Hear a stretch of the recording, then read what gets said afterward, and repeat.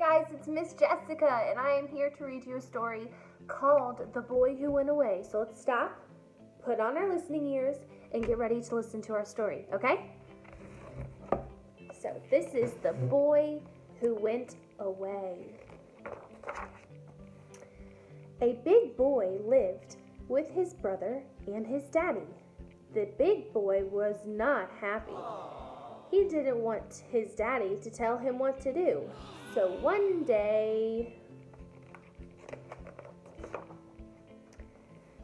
the big boy took all his pennies and said goodbye. Then he went far away down the road. Now his daddy couldn't tell him what to do. Nobody told him what to do.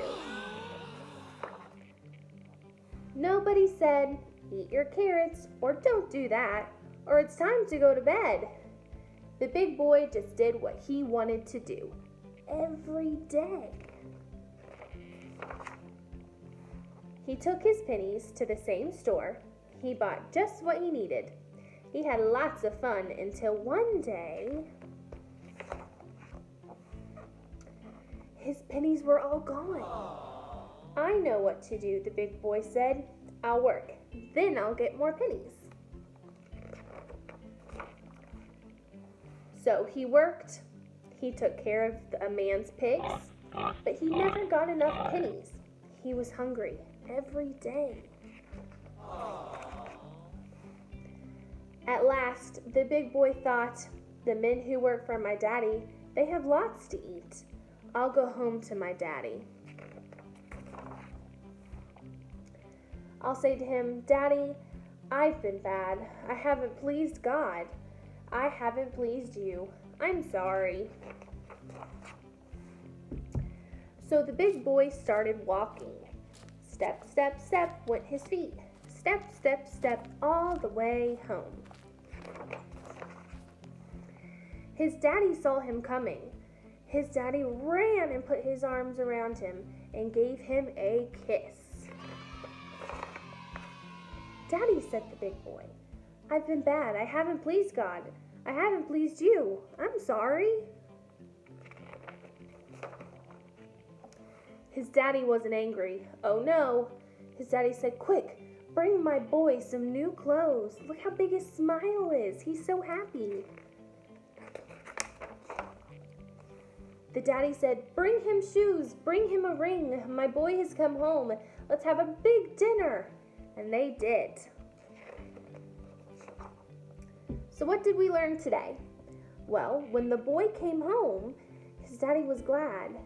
And when you say, God, I haven't pleased you, but I'm sorry, that makes God happy too. You guys did an awesome job listening to our story, and I hope that you stay tuned for our activity. Bye. Hey everybody, we just listened to a story about how a boy went away from his parents, and then he fell on hard times and he ran out of pennies for his food, so he went back to see his mom and dad, and they welcomed him with open arms and they gave him new clothes and new shoes and food in his belly. So today we're going to be filling each other's buckets with forgiveness or with prayer requests. So what you're gonna do is you're gonna get some popsicle sticks, marker, crayon, pencil, whatever you wanna use, and anything that looks like a bucket. You can use actual buckets, you can use cups, whatever you wanna do. And you don't have to use popsicle sticks if you don't want to. You can use pieces of paper. But I encourage you to go read Have You Filled a Bucket Today by Sarah McLeod. It is a story about how we bring each other up and how we make everyone happy. So today I'm going to be filling a bucket up for my mom and my dad. So what you're gonna do is you're gonna write on your piece of paper or your popsicle sticks, and you're gonna tell them what they're doing great. So I'm gonna write on here, you're awesome.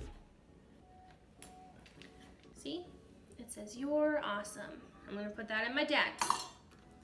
And then I'm gonna say, you have a nice smile.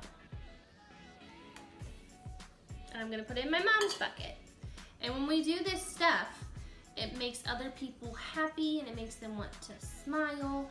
You don't even have to write anything on there. You can just doodle something. So you can put some hearts on there, some smiley faces. Just something to remind your friends or family that you love them or you're thinking about them. Or if you know that you've done something bad and that you accidentally hurt a brother or sister, or you know that you need to ask for forgiveness, you can write on these things and say, I'm sorry, or anything of that nature. And you can put it in someone's bucket.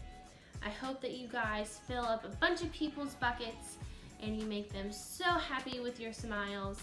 And I will see you guys next time.